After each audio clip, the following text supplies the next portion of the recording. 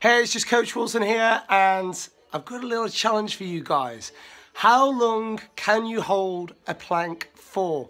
Now, you've probably seen the challenges on Facebook, the 30-day planks challenge, and all these challenges that are touted about. And you do a plank a little bit longer each and every day, and that's all great, but most people are doing the plank completely wrong, and it's causing them back pain, and it's not helping them progress in terms of making their tummy pull in, because we want flat abs, don't we? We want a toned tummy. Well, if you're doing the exercise wrong, not only do you end up with lower back pain, you also end up getting nowhere for the time and effort that you've been putting in. So let me teach you how to do a plank, and then post in the comments below how long you lasted doing it. It's going to be a lot less than you might think you can already do a plank, okay? So when we do a plank, a lot of people will do every step right, down on their forearms, shoulders over the elbows, and walk out. The common two mistakes that we tend to see off from the bat is the arse up in the air like this, okay? So the weight's going through the hamstrings and the heels, or your arse down here and hyperextending the spine and compressing the lower back. Both are mistakes, okay? So we don't want to see this. We don't want this. What we want is the elbows under the shoulders. We want to be on our toes, and we want to lift our hips so they're at shoulder height, okay?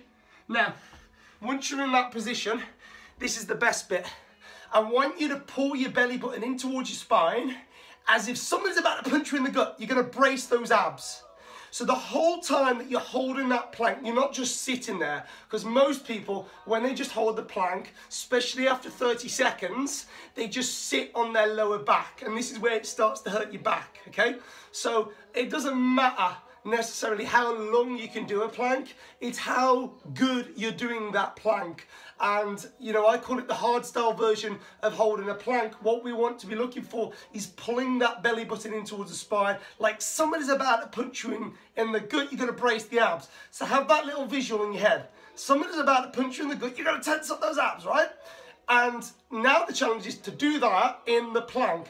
All of a sudden, you'll notice you'll be trembling. This is exactly what we want to see. So, forearms, toes out, hips along the shoulders.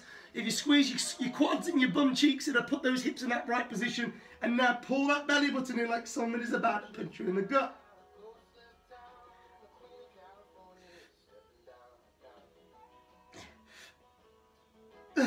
All of a sudden, it completely transformed the way that you've been doing the plank. So give it a go, and then post below how many seconds you lasted. So set yourself a timer. How many seconds did you last?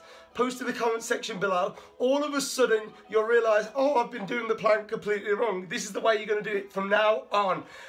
Pull that belly button in. Brace the abs. If you are trembling, you're doing it right. If you're not, you're doing it wrong. Give it a go. Comment below.